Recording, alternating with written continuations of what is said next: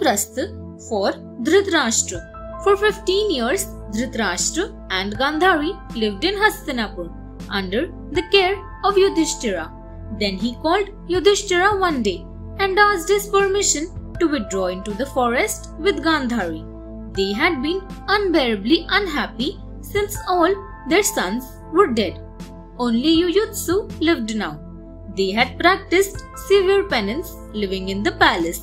Dhritarashtra was aware that it was his son's evil actions which had brought about their destruction.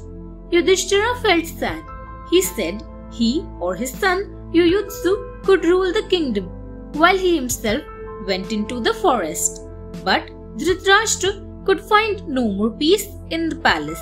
He asked Vidura and Kripacharya to take care of the king.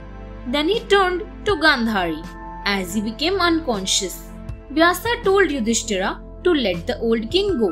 It is the dharma of kings to either die in the battle or to withdraw into the forest at the end of their life.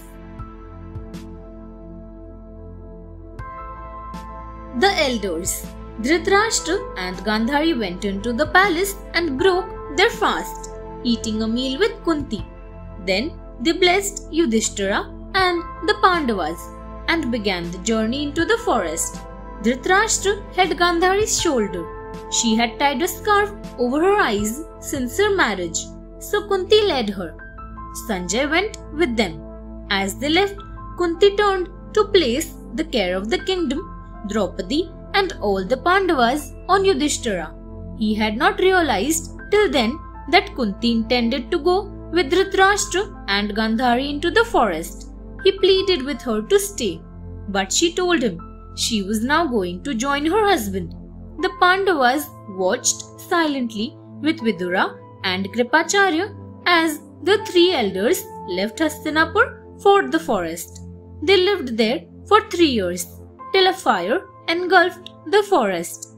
They asked Sanjay to leave and gave themselves up to the flames. Sanjay went into the Himalayas. The Yadavas. Krishna belonged to one of the Yadava tribes, the Vrishnis. There were several Yadava tribes. After the war at Kurukshetra, the tribes were relaxed. They became lazy and used to indulge in all kinds of luxury. There was no more discipline or good behavior among them. One day, some sages came to Dwarka. The Yadavas played a very rude and silly prank on them. One of them dressed up as a woman and the others asked the sages, "O reverend sirs, please tell us if this lady will have a boy or a girl." The sages had seen through the trick and were very angry. So they cursed the man, saying, "This person will give birth to a mace, and that mace will destroy your entire tribe." The men found to their horror that actually a mace was born from the young man who had posed as a woman.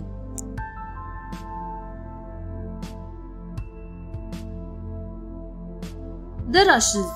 The frightened Yadavas wondered if the second part of the curse of the sages would also come true. Would the mace be the cause of their destruction? They did not know what to do. After discussion, they decided that the best thing was to smash the mace, grind it into powder and scatter it. So they reduced the mace to dust and scattered it in the sea. Nothing happened. So they felt very pleased that they had overcome the danger. Many seasons passed, and summers and winters, and the rains came and went. The rain also fell along the beaches where the Yadavas had scattered the dust of the mace. There along the beach grew a thicket of rushes that were strong and sharp. The Yadavas had forgotten the curse of the sages. When they saw the rushes, they did not connect them to the dust that they had scattered. Thanks for watching. Do like, share, subscribe to Sahil Book House.